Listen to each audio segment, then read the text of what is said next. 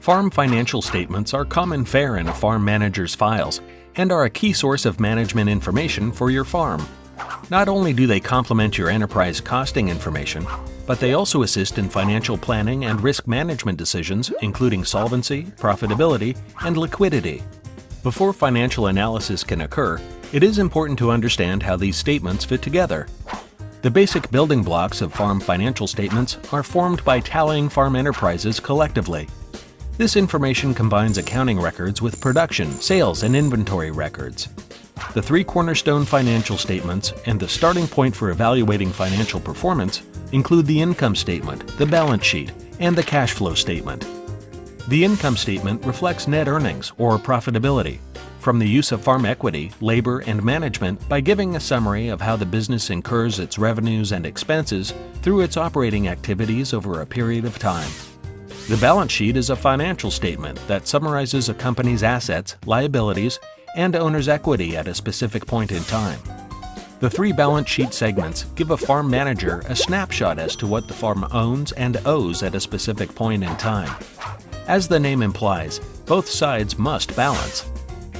The cash flow statement tracks movement of cash into and out of the business over the year, highlighting surpluses, shortfalls, and upside and downside risks.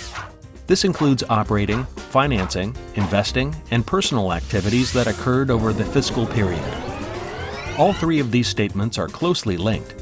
For example, cash receipts and expenses appear on both the income statement and cash flow, while accrual adjustments for changes in supplies, production on hand, payables, and receivables show up on both the income statement and balance sheet. A loss in asset value due to depreciation will be captured in the change from the start of the year to the end of the year on the balance sheet. This amount is also entered as a non-cash expense on the income statement. Additionally, good prices add to cash flow and equity through retained earnings. When good things or bad things happen to the business, they ripple through all of the financial elements. Understanding these three statements gives the manager the ability to conduct formal financial analysis to determine the use of all farm assets and inputs over one fiscal year. To do this, the farm manager must record farm receipts, expenditures, and changes in assets and debt, adjusting to reflect earnings and any change in financial position for the fiscal period. The level of detail in records required for financial analysis is driven by the manager's needs and the intended use for the reports. As the complexity of use goes up, the detail needed for record keeping increases incrementally. The main uses for financial reports are for measuring historical financial performance and for projecting future financial performance and risk.